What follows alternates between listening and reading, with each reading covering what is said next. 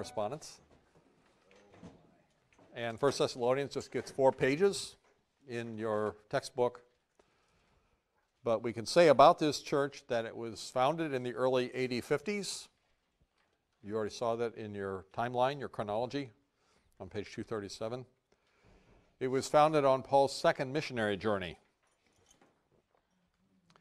And we read about this in Acts 17, 1 through 10. There was a lot of opposition, and there was so much opposition that Paul and Silas had to be sent away by night. And after they left, the believers paid a price for their faith. And I'll read these verses from 1 Thessalonians chapter 2, beginning in verse 13.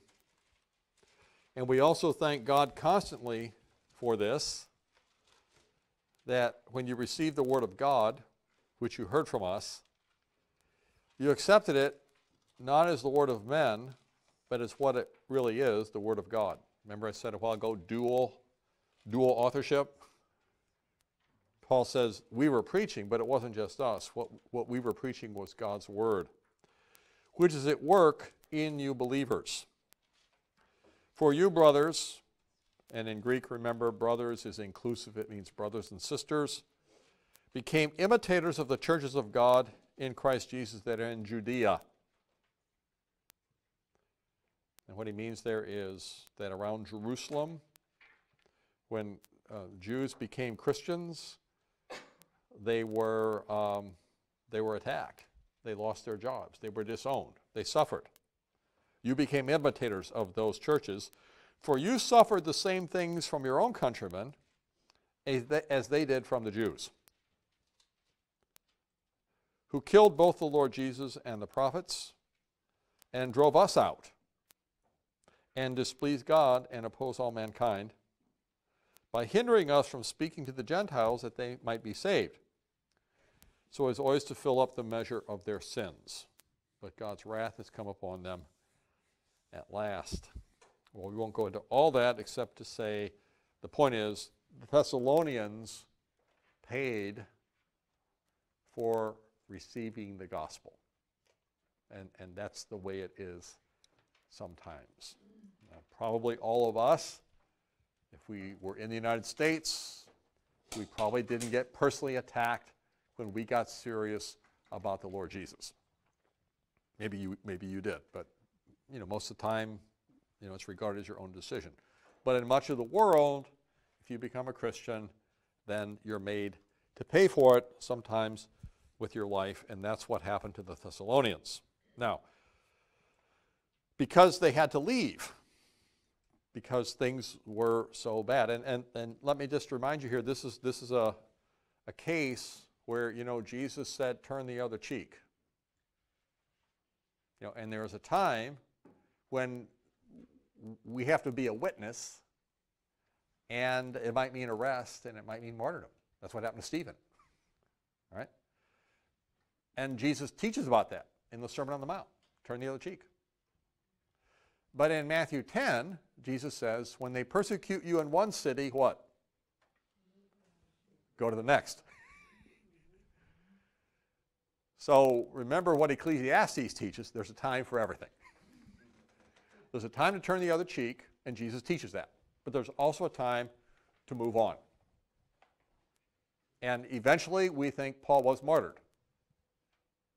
But, I've already mentioned tonight living in a cruciform life and have to, living willing to pay the price of faithfulness to God, but it doesn't necessarily mean that your commitment to God is a suicide pact and that you're just looking for a place and a way to get punished or to get arrested or to offend somebody.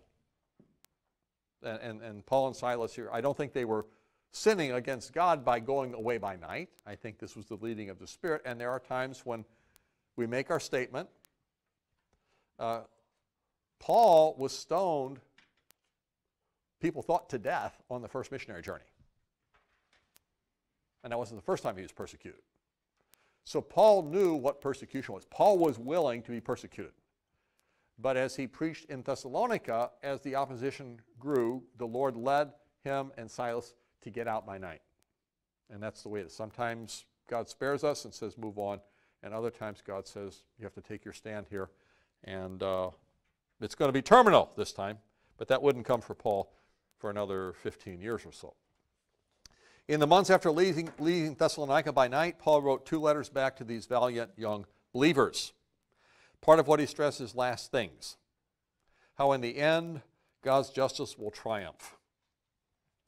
Those who oppose God will be crushed. This is important to know when you're being crushed by God's enemies. It's very important to know, to have faith in God's ultimate justice. Because sometimes it seems like the wicked are winning, and you can lose hope. But you have to remember, it's not over until God says it's over, and I might die, but that doesn't mean God is not going to make things right. God will put all wrongs right. This is one of our most fundamental convictions as Christians. We believe that in the end, God is just, and goodness will prevail, God will prevail, love will prevail, and evildoers will meet their end.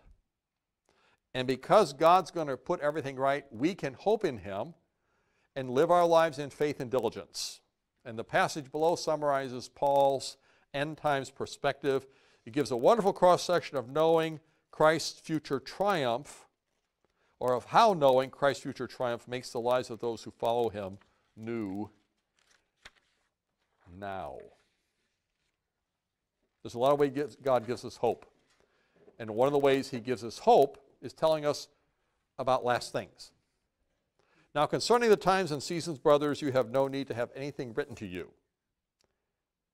For you yourselves are fully aware that the day of the Lord will come like a thief in the night.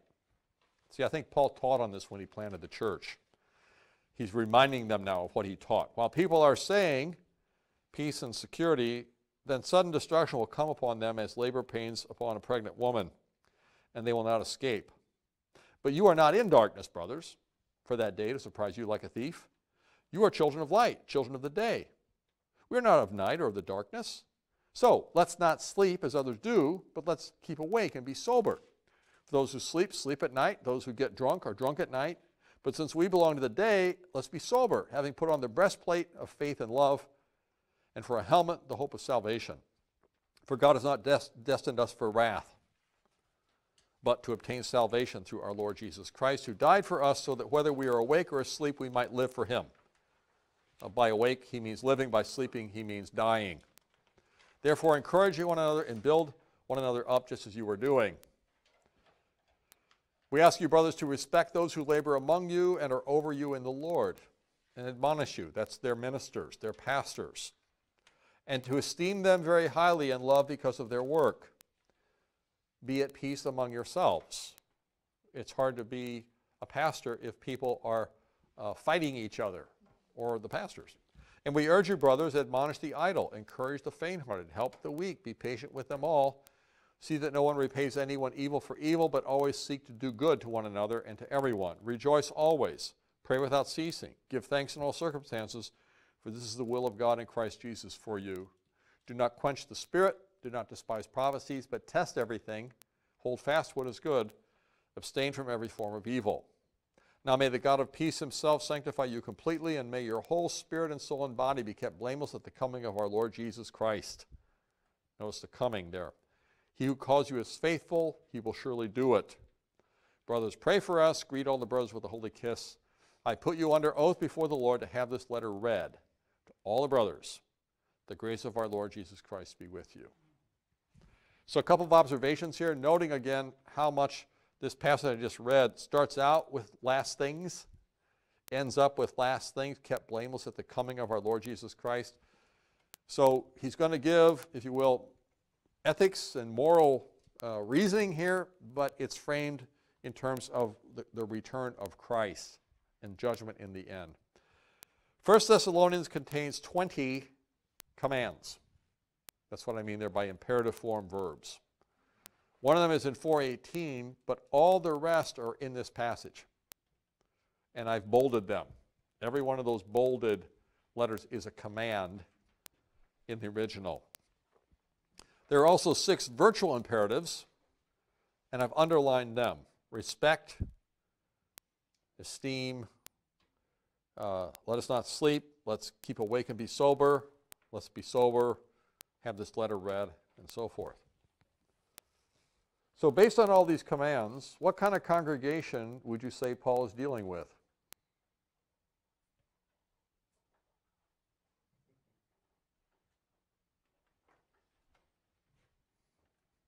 I mean, all congregations need to hear this, but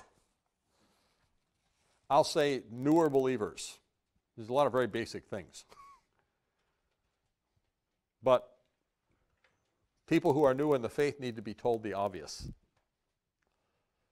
And so I think that these commands are consistent with a group that's only been in the faith maybe 2 or 3 months. In what ways does Paul think they need to stabilize and grow? As you see those commands, does any commonalities strike you?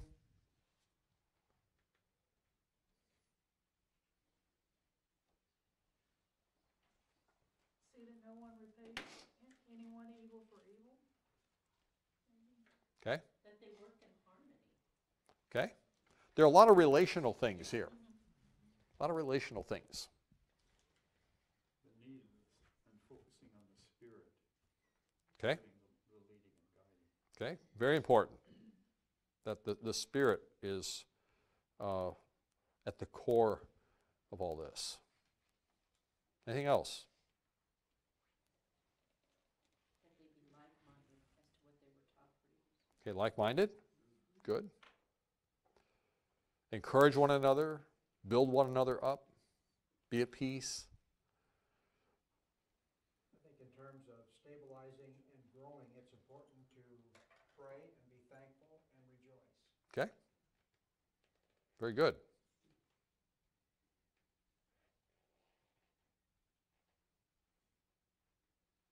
Give thanks in all circumstances. This is the will of God in Christ Jesus. So, some very rich imperatives here. And this is something I don't have it in your handout, but especially those who are thinking about this. This is signature Pauline apostolic counsel. The indicative is the basis for the imperative. By imperative, I mean a command. And for a lot of people, religion is commands. That's why I don't want to go to church. But they either never heard the gospel preached, or they heard it preached, but they didn't hear it right. We're not saved by responding to commands. That would be being saved by our obedience. We're saved by what God did on our behalf. We're saved by something God did. And in grammar, when you describe something that is or that happens, we call that the indicative. If I ask a question, that's the interrogative. If I give a command, that's the imperative. But if I say, Christ died for our sins, that's an indicative statement. If I say, believe in the gospel, that's an imperative. Paul gives lots of commands, but he always lays the foundation of this is what God did. And then on the basis of what God did, I urge you, therefore, brothers, by the mercies of God, 11 chapters of Romans, he's described the mercies of God. Present your bodies a living sacrifice. When you pick up Romans, it doesn't, Romans 1:1, present your body a living sacrifice. It doesn't start there. 11 chapters in Romans before he ever says anything much about how we should live. And Ephesians is the same way. You get 3 chapters of theology, and then finally in chapter 4 he starts talking about how to live.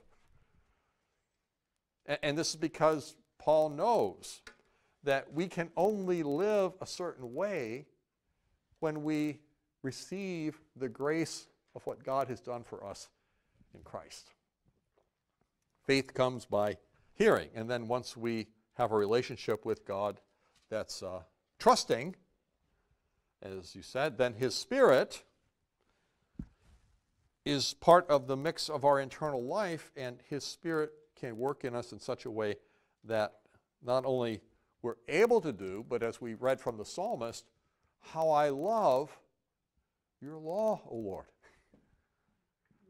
It's liberating to do the things that God says, this is how you will be happy and I will be pleased. It's liberating to live that way. And the indicative of Christ's death for us in his resurrection makes possible all these imperatives. So why does he wait until the end of chapter 4 to begin giving commands? Because he wanted to lay the basis of the indicative. To remind them of what he had preached to them, remind them, praise them, commend them, settle them down, and then right at the end, he said, okay, now, we got the Christ thing, we got the sanctification thing, we got the providence thing, you're in God's hands, we got the justice thing, God will take care of your enemies. Now, this is how you should respond to God. This is how you should live. This is how you should care for each other. And he gives them the commands. Number 2, if sanctification or holiness means different or separated or distinct from, and it generally does, how do verses 1 through 11 promote holiness?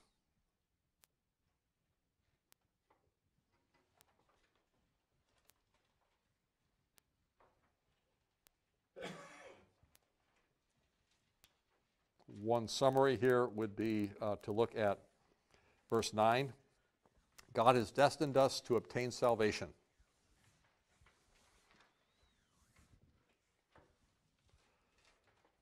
He has set us apart. We've heard the word, we've received it, we are a people. And there are a lot of answers, I think, to that question. But these verses promote holiness by giving us a consciousness of being God's people. They promote a different kind of life because we have a different kind of consciousness. We're aware that we're not like everybody else. I mean, that's one reason we probably come to church on Sunday morning. We don't come to church on Sunday morning so we can go to heaven. I mean, there are a lot of reasons we go to church on Sunday morning, but a fundamental reason is because we just know that's what we need to do. Because we're part of the family of God. And we know from the teaching of Scripture, and we know from experience, that God's people crave fellowship with each other and worship of God. And of course, if you are a member of this church, you have a distinctive form of worship. You have certain kinds of music, you have certain kind of liturgy, you have certain kind of preaching. You know, and different churches do that different. But the commonality is that people come and they express a certain identity. They are God's people. Maybe they say a creed. Maybe you say the Lord's Prayer. Maybe you sing certain kind of hymns. And week by week you celebrate and you express and you renew through a refreshing of your identity as God's people. And this is what Paul is doing in these 11 verses. When you look at those verses, you know, he's contrasting them as children of light with the people around them as children of darkness. And how they're living their lives oblivious to what's going to happen someday. God's going to judge the earth. They are ready for the return of the Lord. He's not going to catch them like a thief is in the night. They're going to be ready for the Lord's return. So they have a different identity. Note also the references to the Holy Spirit. He's a different spirit. He infuses into God's people the character that he calls on them to exude. And the Thessalonian readers are distinct. They're holy in all kinds of ways, but I kind of read through this passage and picked out the things that he says of them that are the result of their receiving the gospel. If you receive the gospel and you study it and you learn to pray and you learn the Word of God, then you become increasingly savvy, aware, not hypnotized by the culture. You know, everybody else is saying peace and security, everything's okay. No, you know better than that. You're not in darkness and cluelessness. You're enlightened. You're proactive in alertness and sobriety. You're prepared, you're assured, you're expectant, you're engaged. Part of your savviness and awareness is you are bearing up others, and you're being borne up by others. And this is all part of the ministry of the Holy Spirit to you and of your ministry to others in the Holy Spirit. And right there at the end, it's just so wonderful to be part of bearing other people up, but also to be borne up by other people. Because we all need both things. You know, we need to be borne up, but we also need the exertion, but also the reward of encouraging other people. And you probably lived some of your life not being very encouraging to many people. So, we go through those patches. But hopefully many of you know. And for some of you, this may be 90% of your life. You may be living it for other people, encouraging other people. And you're fine with that. How much of Jesus' life did he spend living for himself? Very little. Do you think he was like twisted or sick or masochistic or something? No. He understood why a human is on this earth. A human is on this earth to glorify God, and that often translates into caring for others. And he found a peace in that, and he said, my meat and my drink is to do the will of the one who sent me. I'd rather minister than eat. Now, when I get to that point, you can just beam me up, all right? But that's what one of the things Paul is saying here, is that when we receive the gospel, we have an identity that makes us one of those people that encourages others and draws encouragement from encouraging. Let's take 5 minutes, and we'll come back, and it'll be the home stretch.